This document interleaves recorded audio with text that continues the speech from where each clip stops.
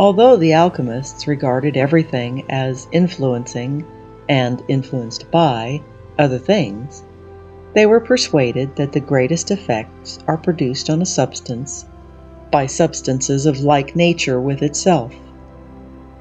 Hence, most of them taught that the seed of metals will be obtained by operations with metals, not by the action on metals of things of animal or vegetable origin. Each class of substances, they said, has a life or spirit, an essential character, we might say, of its own. The life of sulphur, Paracelsus said, is a combustible, ill-smelling fatness. The life of gems and corals is mere color. The life of water is its flowing. The life of fire is air. Grant an attraction of like to like, and the reason becomes apparent for such directions as these. Quote, "Nothing heterogeneous must be introduced into our magistery. Everything should be made to act on that which is like it, and then nature will perform her duty."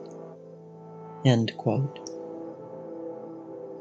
Although each class of substances was said by the alchemists to have its own particular character or life, nevertheless, they taught that there is a deep-seated likeness between all things, inasmuch as the power of the essence, or the one thing, is so great that under its influence different things are produced from the same origin, and different things are caused to pass into and become the same thing. In The New Chemical Light, it is said, quote, "While the seed of all things is one, it is made to generate a great variety of things." End quote.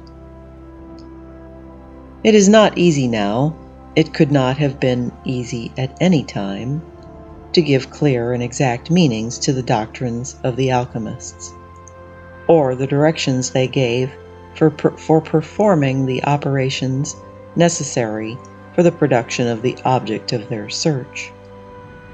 And the difficulty is much increased when we are told that, quote, "The sage jealously conceals his knowledge from the sinner and the scornful, lest the mysteries of heaven should be laid bare to the vulgar gaze." End quote. We almost despair when an alchemical writer assures us that the sages, quote, "set pen to paper for the express purpose of concealing their meaning." The sense of a whole passage is often hopelessly obscured by the addition or omission of one little word, for instance, the addition of a word "not" in the wrong place. End quote. Another writer says, quote, "The sages are in the habit of using words which may convey either a true or a false impression, the former to their own disciples and children, the latter to the ignorant, the foolish, and the unworthy." End quote. Sometimes, after descriptions of processes couched in strange and mystical language, the writer will add, quote, "If you cannot perceive what you ought to understand herein, you should not devote yourself to the study of philosophy." End quote. Philalethes, in his Brief Guide to the Celestial Ruby, seems to feel some pity for his readers, after describing what he calls, quote, "the generic, homogeneous water of gold," he says, quote, "If you wish for a more particular description of our water, I am impelled by motives of charity to tell you that it is living, flexible, clear, nighted, white as snow, hot, humid, airy, vaporous, and digestive." End quote. Alchemy began by asserting that nature must be simple.